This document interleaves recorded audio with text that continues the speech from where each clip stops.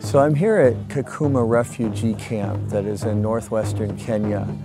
And it's been a privilege and an honor to spend time with the people here, seeing the love that they have for God, but seeing that even with all the suffering that they've had, they are willing to and wanting to give back. So one of the things that we've had the privilege of doing is being able to help them help themselves. Many of them have learned how to sew, and we were able to provide sewing machines, and now there's other things that we're hoping in the future that we can do.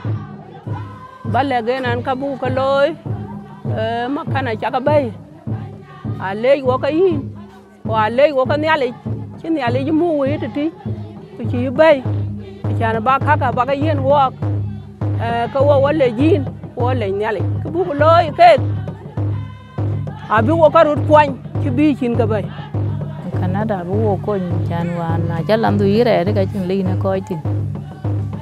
e tiang ambar chin yo in we balage nan yen a chi le bu ngi ja yin na be ngi ja chan wo ki mararan tan ga nan chin mo jana bar ko yin ka ta ne diore ban